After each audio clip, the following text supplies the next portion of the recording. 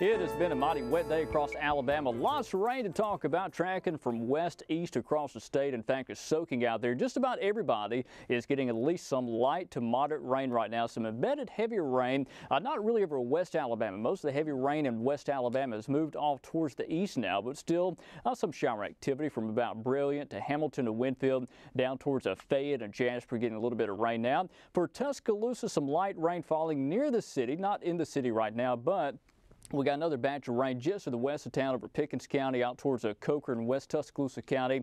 In fact, let's go live with our Tuscaloosa Tower camera, see what it looks like. And we are looking northeast across the campus, University of Alabama. Kind of a gloomy looking day out there. And again, one thing you notice, it has been a wet day. It will continue to be a wet evening, so if you've got plans outdoors, have the umbrella handy. Let's go back over to radar, track some more rain for you down over southwest Alabama near Linden. A stronger storm moving in now out of the Sweetwater area and Myrtlewood, track it in from the southwest, moving northeast around 20 to 30 miles per hour. More heavier rain along Interstate 65, now starting to move east of Alabaster, Chelsea now.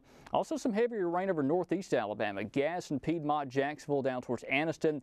You are getting a lot of rain, some thunder with that, but no severe weather. We are watching, though, with interest, some severe storms back in Mississippi, across the central parts of Mississippi, and these are moving our way. Once they reach West Alabama, they will drop below severe limits, but some stronger storms are possible later this evening and tonight. Here is that forecast tonight, and again, we'll focus on the chance for rain and storms through 10, at least 10 o'clock. After 10 towards midnight tonight, some showers still sticking around, but it will be warm and muggy overnight tonight. But a lot of rain on radar. The first batch of rain moving in earlier this morning. That is now over to Georgia, weakening. But there's the final round of showers and thunderstorms back along the Mississippi River towards Jackson and Meridian.